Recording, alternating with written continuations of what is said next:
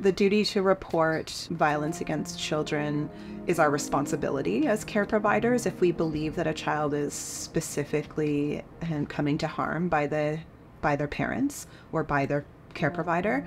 However, the likelihood of needing to report is very rare. It can be tricky to know whether or not to report the situation. The fact is that it's actually complicated and not black and white. When deciding whether or not to report, it's important to acknowledge for oneself and also for one's client that if there is a suspicion of child maltreatment, then midwives have a duty to report. That being said, we also need to recognize the potential harm that can come out of child protection. And so I think it's important to work with a client to explore the difference so that you're clear, the both of you, on the difference between disclosure and reporting, the potential impacts, and that you're working with the client through that to navigate that situation.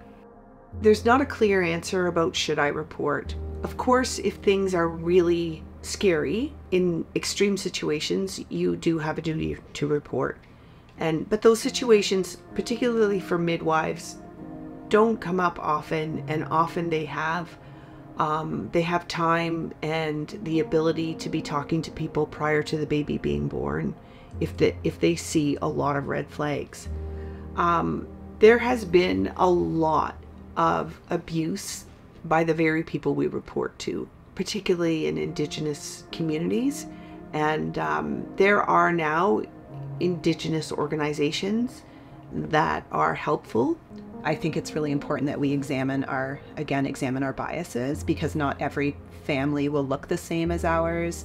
People won't parent necessarily the same way we do. Their standards of living might be different than ours, and that doesn't necessarily mean that the child is coming to harm or that we should report this to another authority. So just examining our own judgments around how other people choose to do things, and clearly defining what violence against children actually looks like. And if you don't know, speak to other people who might have other ideas. Speak to people in your community, other care providers that you trust, to gather more information about when you might consider reporting.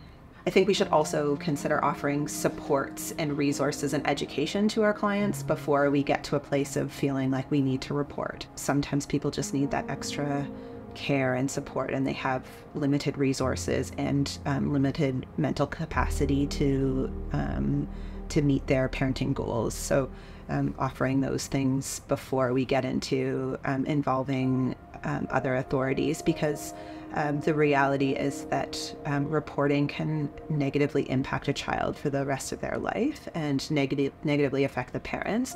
And we know that there is an astronomically high number of Indigenous children in care. And our society needs to examine that to understand why that's occurring.